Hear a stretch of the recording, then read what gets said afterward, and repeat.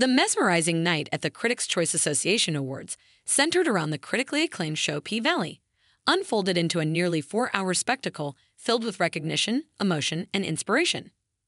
Notably, Meghan Markle was ejected from the event due to her absurd actions that seemed to undermine the efforts of the Black community.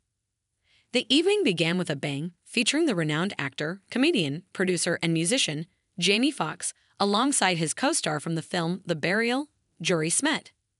This dynamic duo set the tone for the evening, with Smet paying a heartfelt tribute to Foxx, acknowledging his outstanding career and significant contributions to the entertainment industry. However, what truly made the moment touching was Jamie Foxx's emotional revelation about his recent health scare.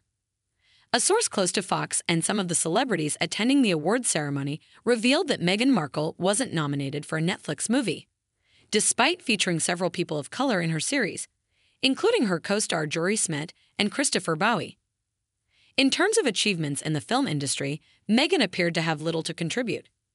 Furthermore, her track record suggested an anti-Black sentiment, despite her frequent preaching about anti-discrimination. Many threads on social media called out Meghan's alleged anti-Blackness and appropriation, pointing out that Meghan lacked friends of color and often failed to acknowledge her Black family members. Meghan's history included primarily white friends, attending predominantly white colleges, and even passing as white on official documents. Some noted her teenage nose job and her continued preference for straightened hair while seemingly mocking the culture of her white family. However, Meghan seemed to conveniently embrace her Black heritage when it suited her cause, like inviting her mother, Doria, and an African-American preacher to her wedding. But she allegedly blacklisted Doria's family while extending invitations to those she barely knew.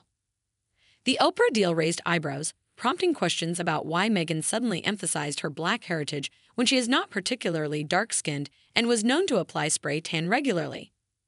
Observers speculated that Meghan and Prince Harry may have exploited their newfound Black identity as part of a strategy to gain favor with the American public. Returning to the awards ceremony, Jamie Foxx's presence was a highlight. He was visibly moved as he attended his first public event at the Critics' Choice Association Awards, celebrating achievements in cinema and television, particularly those of Black, Latino, and AAPI individuals. The Oscar-winning actor received the Vanguard Award, presented by his co-star from The Burial, Jury Smet. As Jamie Foxx made his way to the stage, the audience erupted in a resounding ovation, recognizing his remarkable journey and recovery from a mysterious health scare in April.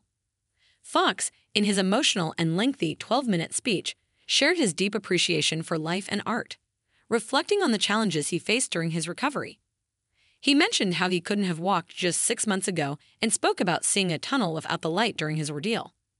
He emphasized the importance of not giving up on one's art and the newfound respect he had for both life and his craft. Jamie Foxx's eldest daughter, Corinne, had previously informed fans about her father's medical complications, which had led to his hospitalization in Atlanta in April. Details regarding the nature of Foxx's health issues had remained scarce in the weeks following his hospitalization. In essence, the night at the Critics' Choice Association Awards was a powerful mix of recognition, emotional revelations,